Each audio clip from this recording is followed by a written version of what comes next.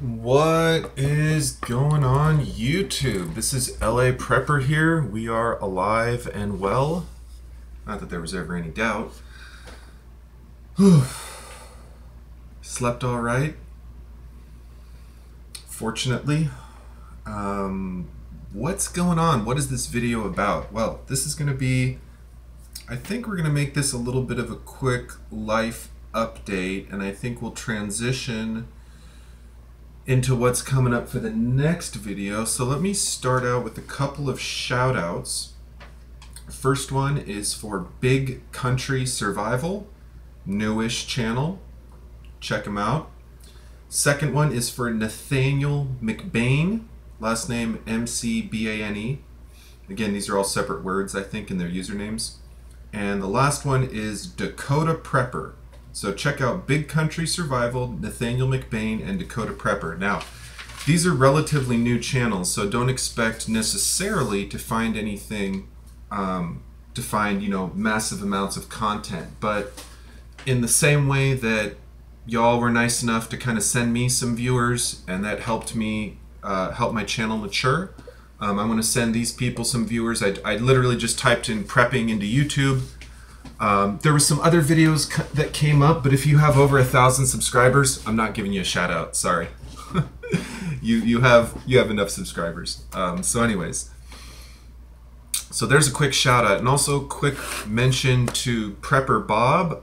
Thumbs up on the starting of that workshop redesign, reworking of the workshop. Good to see you make that video with the burn barrel. Super excited. And I think, I don't want to speak out of turn, but it seemed like the look on your face, PB, when you were burning that stuff was kind of like a sigh of relief. Sometimes starting a project can be, at least for me personally, starting a project is one of the harder things. Like, I'm trying to distribute some first aid that I got a month or so ago. Shame on me.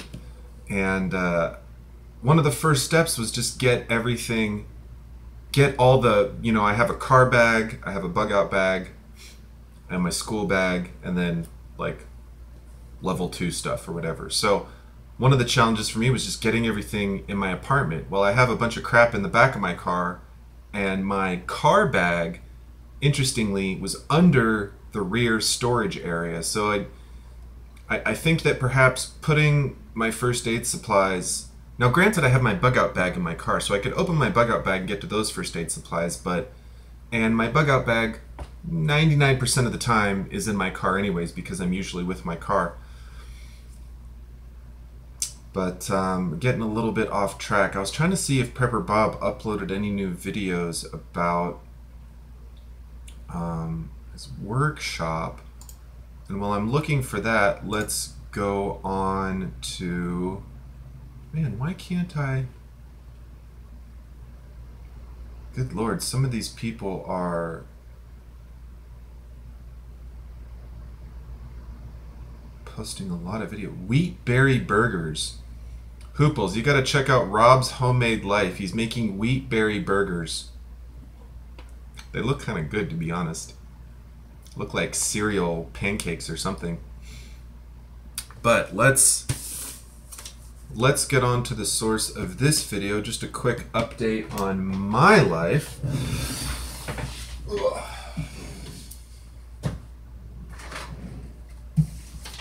So, what has LA Prepper been up to?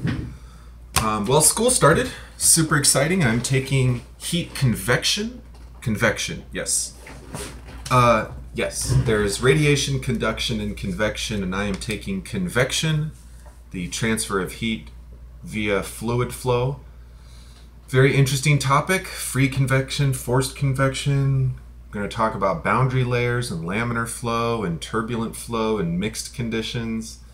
I wouldn't say I'm a fan of convection, but I think the boundary layer is kind of cool, and fluids are all around us.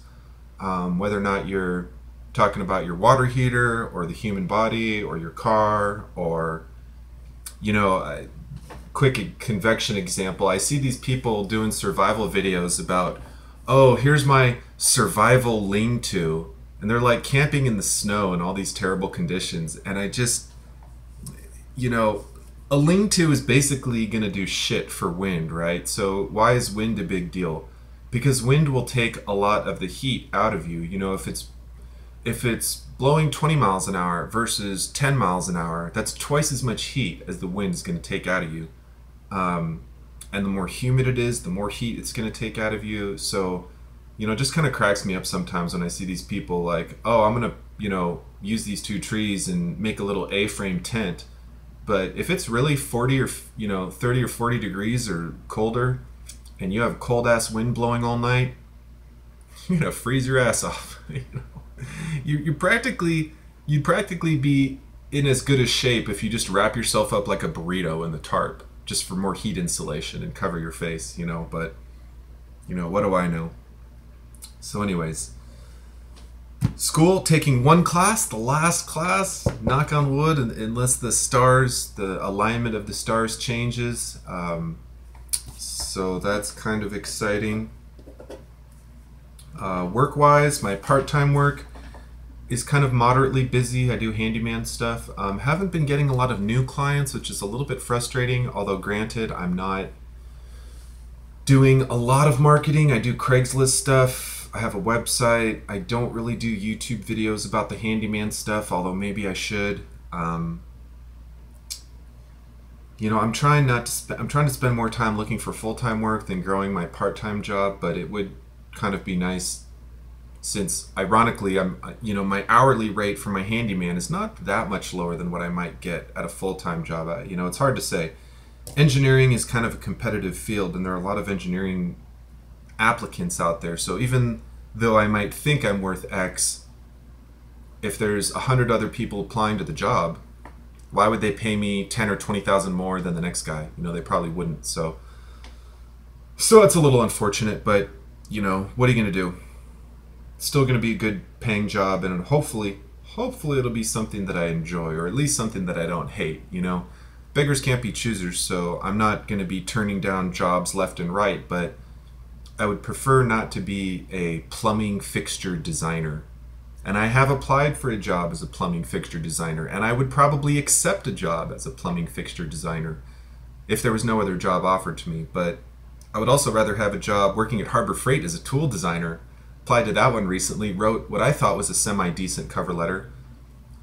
You know, I don't know. I'm always kind of, I wouldn't say casual in my cover letters, but I try to kind of have a mix of things in my cover letter, sort of like a little bit about me, why I'm a good fit for the job, and sort of end with like a passion or an inspiring statement, like I'll work really hard, I'll hit the ground running, you know, something to the effect of like, I really kick ass, and hire me and you'll see how much ass I can kick. Something like that. So work-wise, the part-time work is going all right. Worked yesterday, in fact. Worked 4 hours for a client. Actually worked about 4... I was at their house for about 4.5 hours, but kind of hemming and hawing here and there about a couple decisions I had to make, so I just told her to round down to 4 hours.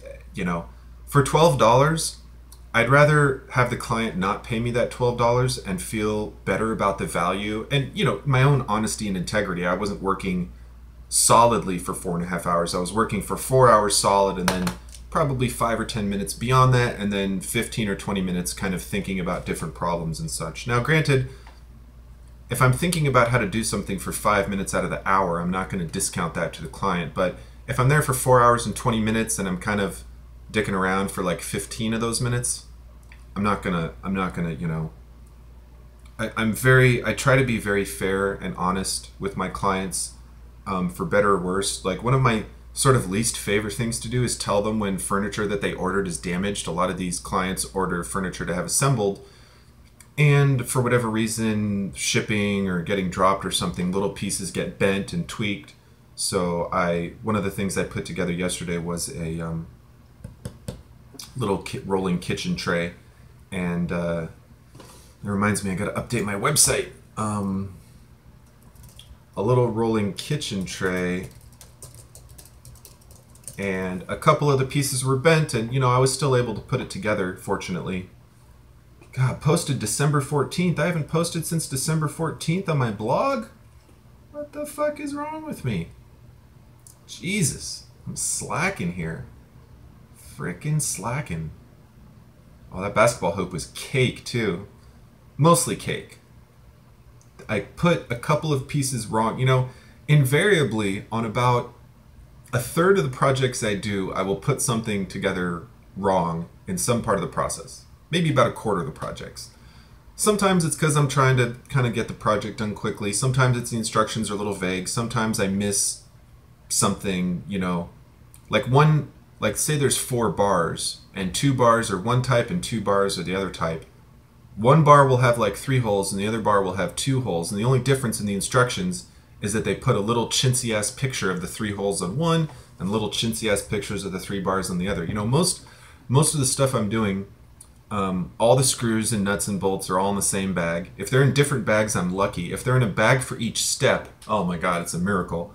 If the parts are labeled, I'm pretty lucky. The IKEA stuff is usually, you just have to figure out what part it is based on what it looks like. And that can get a little bit annoying sometimes, but that's why clients pay me the big bucks, right? So yeah, part-time work is going, engineering work is going, and for the love of God, if you have any advice for how to find a job, I'm certainly open to it, but just don't say go get an internship. Internships are few and far between, and most of them are non-paid. And I'll give you a little secret: the amount of work it takes to get an internship is the same amount of work as it takes to get a job. So why would I want to do an intern for 4 months when I can be working for those 4 months? Now, if I didn't have a job for those 4 months, yeah, it'd be better to intern than nothing. But I'm going to have a degree in 3.5 months here, so I'm really not looking to work for anyone for free. Paid internship? Yeah, I would do a paid internship. But work for free? No, I volunteer for that. So anyways, what else do I have to show you? And I can't have to cover up my top secret information here. Let's see, I'll use my PayPal. Well, what can I use that won't? Here, my C's. Oh yeah, I gotta buy some candy. The C's candy cards. So we have recently completed the Department of Fish and Wildlife Hunter Education Program. My name is below that, so I can't show you that top secret stuff, but that is super exciting. So I am $47 and a penny away from getting my hunting license, and I actually just went to Big 5 last night. I was going to drop some of this on it as the client money, which is probably going to go into my Maverick purchase fund money, rounded out to a nice even 200. But I realized that the hunting season in California is from July to June. So what that means is that if I buy a hunting license now for the full price, I only get a hunt for half a season. Now, $47 is not an enormous amount of money, but that's not the point. The point is to pay in full for something that I only get half of. Oh, that grinds my gears. I really don't like that. So what am I going to do? Am I going to buy a hunting license and hunt for half the year and then buy another hunting license? Maybe. I haven't figured out 100% what I'm going to do on that. As far as what I'm planning on hunting, a lot of the seasons, like deer season, rabbit season, stuff like that, have kind of come to a close, at least the fall season. Some of the animals have multiple seasons, and I'm going to be honest, I've been doing hours and hours of research into this. It's frustratingly difficult. Like, I'm going to give you an example. This is a great hunter's guide that they gave me. Phenomenal. It's got all these color pictures of all these animals and stuff like that. But one thing it doesn't say is it shows you like a description of it, but it doesn't say if it's small game, if it's non-game, what the season is, what the method of take was. Like, I wish they had what type of, this says upland birds, right? But the method of take for American crows, like crows typically, like you have to be a tenant or something to take. band-tailed pigeons, you know, I can... Let's see what my hunting thing says here. So anyway, you know, the amount of hunting laws for California is just frustratingly annoying. Okay, so the following non-game birds and mammals may be taken at any time of the year and in any number, except as prohibited in Chapter 6. English sparrow, domestic pigeon, and then except as prohibited by blah blah blah, coyote, weasel, skunks, possum, moles, and rodents. So why is wolverine not on that list? Here's a picture of a wolverine. It's a small mammal.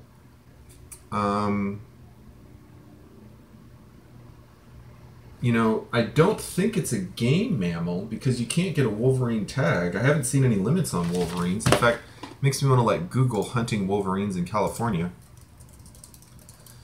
But I don't know if any of you have experienced frustrating experiences trying to figure out what's legal to hunt and what's not legal to hunt, but it's kind of a pain in the ass, to be honest. Like deer, you know, something like, and even deer is not as easy as you would think because there's a lot of different types of deer. There's pronghorn deer, there's white-tailed deer, there's all these other non-game deer, like, what was I reading about all these deer? Fallow deer, which I think has to do, I don't know if that's a, hold on, I'm going to embarrass myself real quick. I don't know. Okay, fallow is a, I was going to say, yeah, breed, species of deer. But anyways, so, yeah, kind of like muskrat. They're telling me that muskrat's a small mammal, but then I don't see anything in the California hunting laws about muskrat. So is it a non-game species? Can I take it whenever I want in any method that I want, excluding the methods that are non-approved? It's kind of frustrating, but you know, I guess that's all part of becoming a hunter.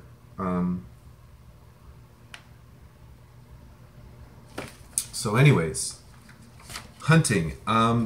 Did trade contact information with one of the guys who took the class with me as a potential hunting buddy. So what I might do, and this, I know this is going to sound a little kind of cockamamie, but I might let this guy know, like, look, I don't know if I'm trying to buy a hunting license for full price for half the year, but if you want like a hiking buddy while you're hunting, I might kind of shadow him, because a lot of what you do as hunting is kind of scouting, knowing the area, even familiarizing yourself with the animals, what's legal to hunt, the method of take for hunt, even things like, you know, running into hikers and campers and, you know, so I might spend the next 5 months. I also need a little bit of gear. I could kind of use some like boots, some hunting pants, or some better outdoor pants. I kind of only have jeans and sweatpants right now, and cotton's not great for the outdoors, especially when it's wet. It's pretty dry in California. Once summer comes around, I'm not too worried about hunting in jeans, but cotton is really not a great material for the outdoors. But I might just spend a few months and tag along with him if he's so inclined, and just kind of get a lay of the land, you know, do some scouting, figure out where the animals are, because I can take this guide with me and then say, okay, you know, am I seeing evidence of, you know, deer? Am I seeing evidence of wild hog? Am I seeing any fox or muskrats or jackrabbits, or, you know, so that when I do plan on hunting, I know that this part of the forest is good for this animal, this part of the forest is good for that animal. And I was sort of thinking about doing my scouting while hunting, just because it's more fun to be kind of actively hunting. And I'm not, even though I'm very enthusiastic about hunting, I'm not like dying to go shoot an animal per se, right? Yes, killing an animal is part of hunting, and I don't have a problem with that, but I'm not like crazy about hunting just to go shoot animals. I look at it as a way of, as sport, as a way of helping the environment as far as nuisance species like coyote and the feral hogs. But I don't know if I would, I think there's a lot of animals that I could hunt that I probably wouldn't. Like, I don't know if I would hunt a bobcat. Bobcats are kind of cool. I don't think we have a plethora of bobcats. I've seen one in my entire life, so I'm not really dying to go hunt bobcat.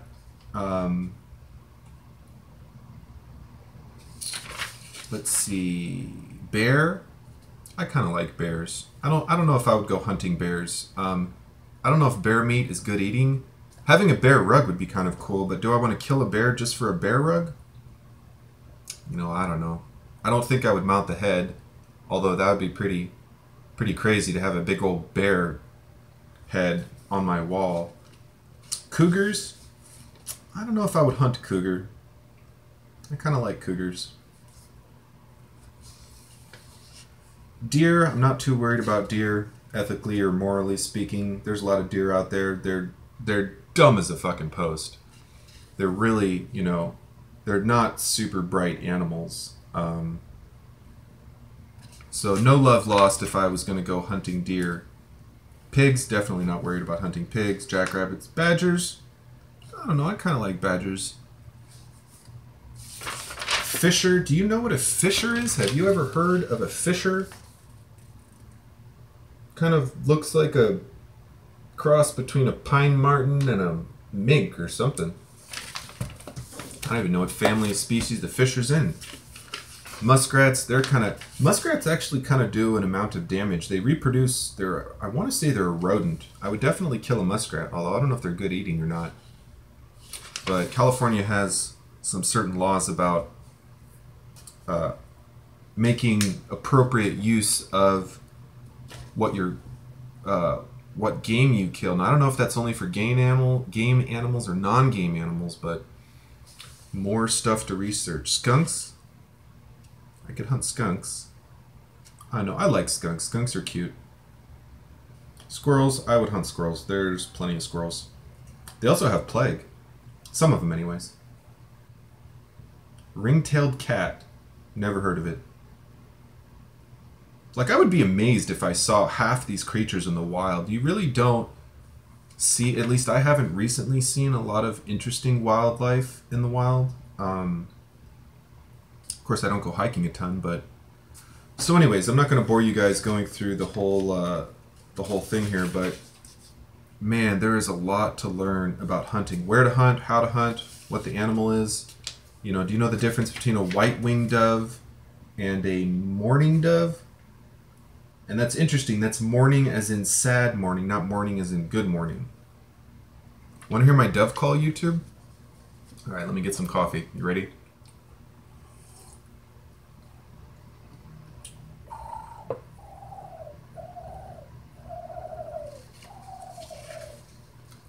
Not bad, huh? Watch out, doves. Watch out, morning doves. I'm coming for you. Speaking of doves, if I was going to be, according to the class, if I was going to be an ethical hunter, I would only shoot doves when they're flying. I wouldn't shoot them in a tree or on the ground. Now, I think that's a very interesting idea.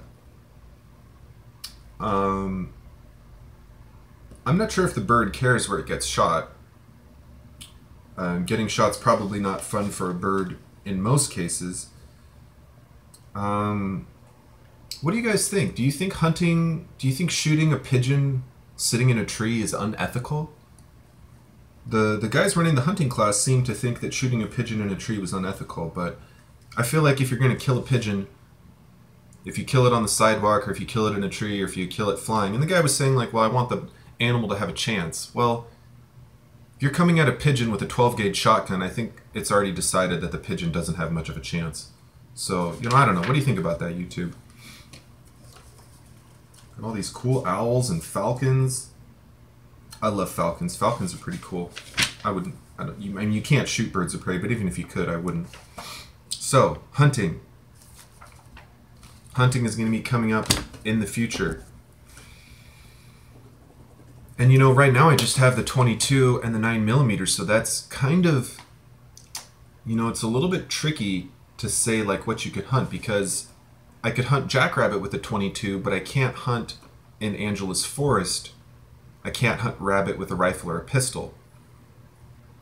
I could theoretically hunt coyote with a 9mm, but only at really short range, because I can't take an ethical shot more than about, geez, maybe 10 yards. 10, 15 yards. Probably not even 15 yards, probably 10 yards with my C9. My recent trip to the range was not, it was enlightening, but yeah, the accuracy is not quite there at 15, 20 yards. So it'd have to be 5, 10 yards. And the chance of me getting 5 to 10 yards within a coyote is not super high. In fact, it's very, very low. But nevertheless, I am legally able to hunt coyotes with a pistol, so that's part of it. But with the 22, I can't. It's kind of a small caliber to take a coyote. I mean, people have taken coyotes with 22. I am a firm believer in taking the quarry ethically and dispatching it quickly. So would I take a 100-yard shot on a coyote with a 22? No, I wouldn't. Would I take a 20-yard shot? Well, I guess it depends on the situation. A shotgun is generally considered the more common. A shotgun or a higher caliber rifle is considered a more appropriate weapon to take a coyote with. And I don't have a shotgun yet, and I don't have a high-powered rifle yet, although I am working on both of those. In fact, Big 5 has my favorite Maverick on sale for $249 right now. It's funny, it was normally $289. Even Google knows that I want to go here. Yeah, normally it's $289. It was on sale for $239. Then they changed the sale to $249. So anyways, hunt. So that's a little update about hunting. Not going to go hunting this weekend, although I could have. I was ready to buy the license. She was punching the stuff into Fish and Game, and then she said, oh, it's good till June, or good till July, or probably June 30th. And I was like, what? I just, like I said, it's not the money so much. I just, if I could pay like 3/4 of the price of the license, or if I could get like a $10 discount or something, but to pay full price and only get half a product, not a fan. Not a fan of that.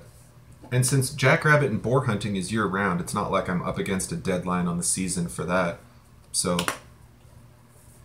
I mean, if I get the itch to go hunting, if I just one Thursday or Friday feel like, oh, god damn, I gotta go hunting, I'll just go buy the license. Not a big deal. But until then, I try to kind of not impulse buy stuff. I'm really a big believer in savings. My personal savings is up to a nice even number right now. My Maverick savings is about to be up to a nice even number. So I'm kind of the opinion that, hiking boots and camping gear. I mean, my wish list for camping has like $400 of stuff on it. I was actually kind of strongly thinking of doing a GoFundMe page just for camping stuff. And I feel, I feel a little sheepish about that.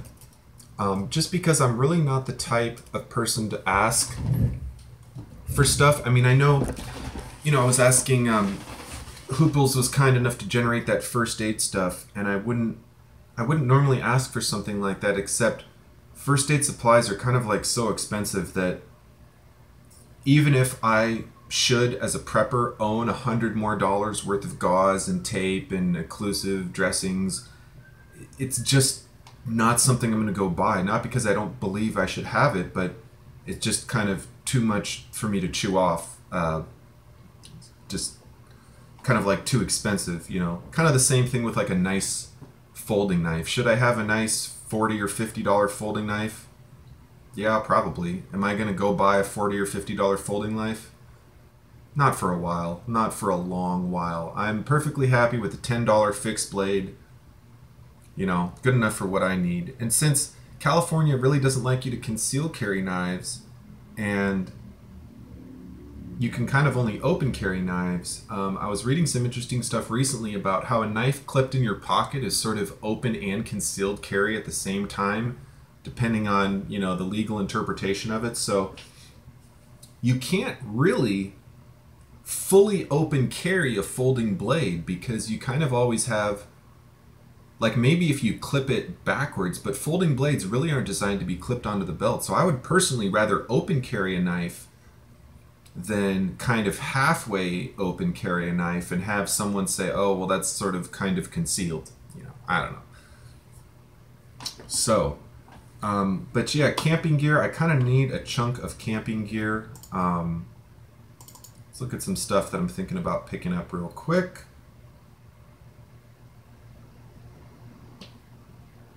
Quick car update too. I finally got my check engine light off. Knock on wood that it stays off. Bought a Denso sensor, an oxygen sensor, which I think was a Denso sensor. It said Denso on it. Oh, $47 for this hunting license. Okay, so let's take a quick look at what LA Prepper is looking to pick up. Oh, this tripod's getting in my way. So, we have hunting license, Maverick 88, it's a shotgun, water filter, gravity type with bag, solar panel, camping stove and fuel, cooler, camp shovel, hatchet, multi-tool, 80% lowers, folding wood saw, an axe, and oh, this is like a hinged wood saw, and that's like a buck type wood saw. So, and you'll notice the total there, $1,000. So do I need all this stuff? Could I go camping tomorrow without all this stuff? Except for the stove and the cooler, kind of the highest camping priorities, but shovel too, technically, if you have an open campfire in California, you have to have a shovel handy. Do I need the shotgun to go hunting? No. Do I need a water filter with a gravity type bag? No. I have the life straw. That's at least good enough for me, and if someone else is dying of thirst, they can drink my spit up water, I guess, which is kind of gross. But do I need a solar panel? Do I need the stove? Kind of should get the stove. Do I need a cooler? Well, if I'm trying to pack the meat out cold, kind of, yeah. Camp shovel, kind of, so this is like and I need to separate my wish lists into kind of different categories, but this is the challenge that I have in, like, if anyone's ever wondering, oh, LA Prepper, why don't you go camping more? Why don't you just buy a hatchet? Why don't you just go buy a multi-tool? Why don't you just go buy a folding wood saw? Well, I could, but $1,000 worth of gear, even though I could afford to go buy it right now,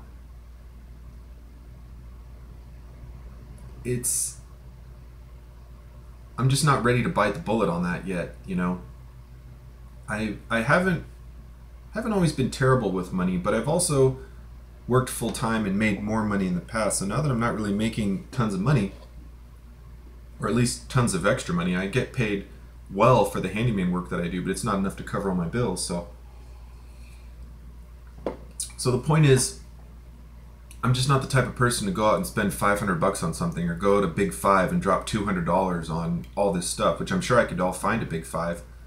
I even got some funds from Santa for Christmas that I could, go out and buy all this stuff. But I like to really earn it. I like to.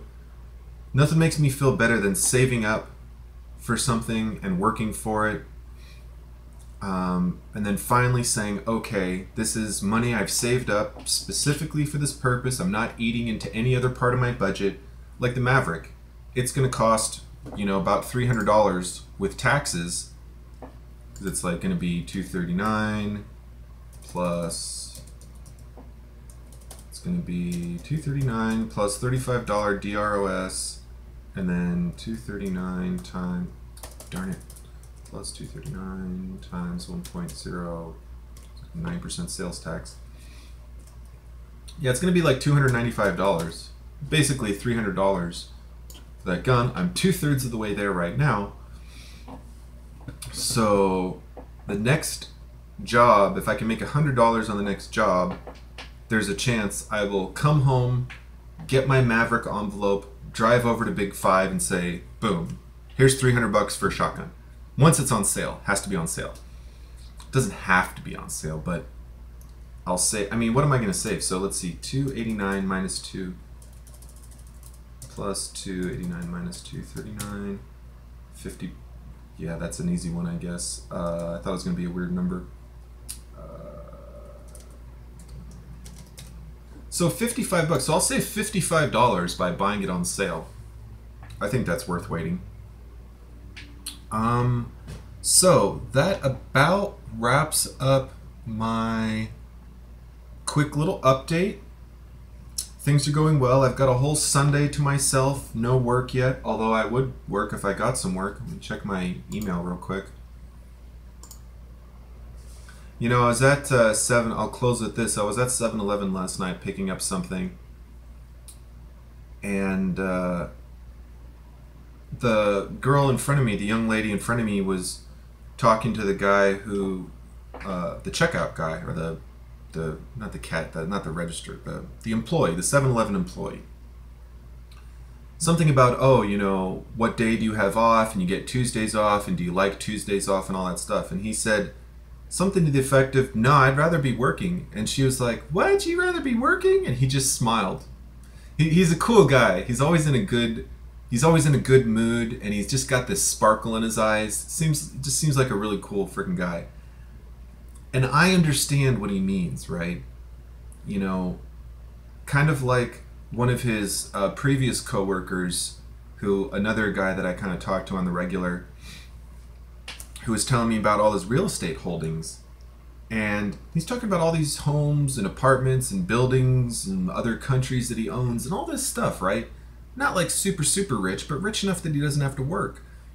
And I said, look, what are you working at 7-Eleven for? You could just be like managing your real estate assets. And he said, well, it's another, you know, $800 a month or whatever. Just, you know, more income to add to that financial security. So I thought that was, you know, that's kind of, it's a different mentality. There's definitely more to life than work, and I don't believe in working as much as you possibly can necessarily. But if you're young or youngish, or maybe if you're not young, doesn't really matter. If you have the capacity to work and make money, and it's not going to be a giant toll on your family or your body, and maybe even if it's going to be a little bit of a sacrifice, work, you know, make some money. Not just to spin the hamster wheel, but make money to improve your life. Make money to buy property. Make money to pay off your bills, to be more sustainable, to go more off-grid. Don't just work to pay cable bills. You know, working so you can upgrade to HBO is not a good reason to work. Working so you can buy some land and raise some chickens, that's a good reason to work, at least in my opinion. So thanks for watching YouTube. If you have any thoughts of what I should work on today, maybe go for a hike, I don't know, go exploring, go start some fires at the local, go practice making fires at my local, I don't know, park in the grill or something. I really don't have a lot of places I can practice making fires locally, unfortunately. But anyways, YouTube, thanks for watching. Like, comment, subscribe. And coming up next, 10 unique jobs for post shits hits the fan that you can start out of a Harbor Freight catalog. That's right, it's gonna be fun. All right, see you next time. Bye.